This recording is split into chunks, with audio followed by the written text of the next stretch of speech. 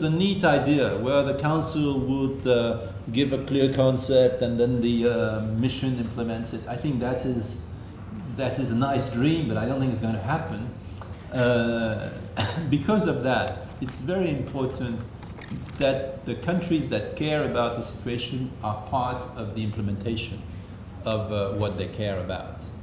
And I think it's very important to broaden the burden of peacekeeping.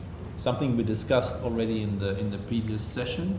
I think it's important for reasons of solidarity, because I think there's no question that a capable peacekeeping is a riskier peacekeeping. You know, if you patrol at night, you run a greater risk of getting shot than if you patrol in broad daylight. If you establish a mobile operating base in the middle of nowhere, you may get attacked. There's a greater risk of attack than in a well set up base. So proactive peacekeeping is more dangerous than very conservative peacekeeping. Now, are the countries that do that proactive peacekeeping and do it sometimes unsatisfactorily, are they prepared to do it indefinitely and to do it more and more proactively if the burden is not shared? I don't think so. So I think there is a problem of sustainability, and it's a serious problem when you see how the concentration of peacekeeping comes from, of peacekeepers comes from South Asia. So there's an issue of solidarity. There's an issue of effectiveness. For everything I said about intelligence, mobility, training, training of the troops, training of the officers, you need capable troops, because what this peacekeeping in the gray area that we're now confronting is a very difficult peacekeeping. So you need a level of qualification of training that is much greater than peacekeeping as we used to know it. And last, not least, for reasons of control too. I think if you want, I mean, and that applies to the members of the Security Council, especially the permanent members. If you're not in a position really to define the mission in clear terms, you will want to see what's happening by being there. And so if you're going in the direction of having missions with a greater degree of flexibility in the way they develop their own concept of operation and in the way they implement the concept of operation, if you go in that direction, I think you will have to participate in that implementation. So I will conclude by saying that in my view, I mean, peacekeeping, capable peacekeeping, peacekeeping that makes a robust use of force when necessary, is not sustainable with the present arrangements of burden sharing, where there's one set of countries that decides, one that pays, and one that implements. I don't think it can work indefinitely. I think we're going to have a real problem if we continue that way.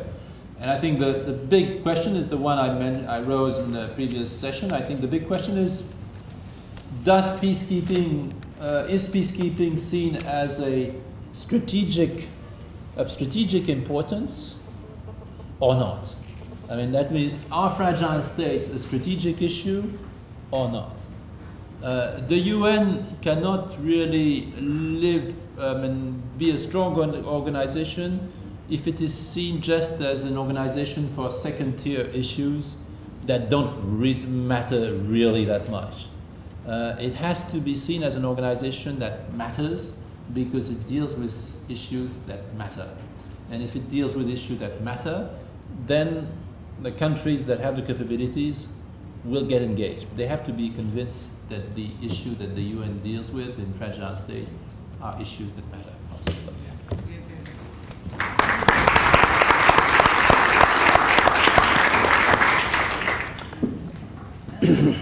Alors, merci M. Guéhenno, merci Bill Durch.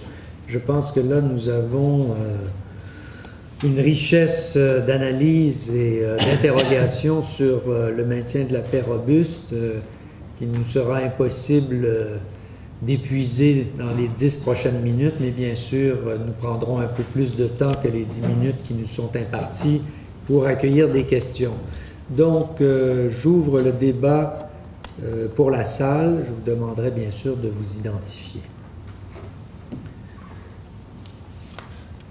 Donc, voilà ici. I have one question and a very brief comment. First question. Microphone. Oh, sorry. My first question is, I was a bit surprised to see that neither of you raised the issue of neutrality, which was quite well explained in the Brahimi report, and I thought that that was a novel thing about the Brahimi report, is that he set the pace by explaining exactly what was neutrality, and eventually opening it to using force when neutrality was not respected by either parties. The comments, and I'll try to restrain my comments very briefly, is what Mr. Guéhenno has described to us is not peacekeeping, it's peace enforcement. So I'm a bit surprised that the UN is trying to revive peacekeeping by adding up those new qualifications. It's not peacekeeping, it's peace enforcement, and that's exactly what the Canadians are doing right now in Kandahar. Peace enforcement, and then you try to stabilize the situation, and somewhere within that stabilization phase, that's where peacekeeping is eventually is getting involved. So the real question should not be how should we dress up peacekeeping so it more or less answers to the needs of the time, but when should we in fact transform a mission to peacekeeping operation? Thank you. Can we take several questions? Okay. Mrs. Chegi? Yes, Nejda Shergi. I'm a research affiliate at the University of Ottawa currently. Very interesting presentations by both. Thank you very much. I wanted to pick up on the issue of robust peacekeeping.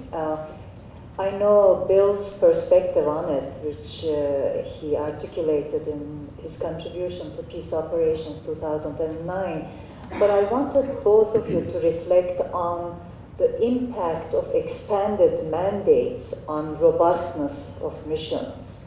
I mean, the problem, as Jean-Marie mentioned, is the mandates are getting larger and larger and lots of detail, and how has it affected the capacity of peacekeepers to implement those mandates? Would narrower mandates yield more robust peacekeeping? And I'm not talking about peace enforcement.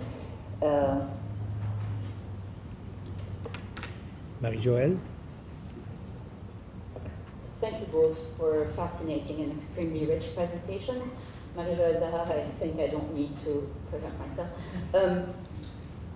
I'm really interested in your first conclusion, Monsieur Guéhenno, that is that robust peacekeeping, if it is to mean something, involves more, not less, political choices. And I think I totally agree. But I want to take that to go back to what you said at the very beginning about what has changed in the world of peace operations. You have actually described two major changes. The fact that we're dealing with non-state actors and the fact that civilians are targets. I think that robust peacekeeping and the need for political choices should get us to rethink the way in which we've cast non-state actors. Although I agree that many of them have no political capital, are not interested, for example, in being responsible actors and think of civilians as only targets. I would surmise that that is very difficult to apply to all non-state political actors. And unfortunately, the nuance sometimes seems to be lost. And so I would like you to reflect on whether or not, especially in this, again, post-9/11 world, where some non-state actors are being demonized for political reasons by governments. What you say in terms of political choices does not get us back to the discussion we were having earlier in the first panel about the need to maybe address at the Security Council some extremely difficult issues that the UN has until now failed to really get a consensus on, such as who is a terrorist, who needs to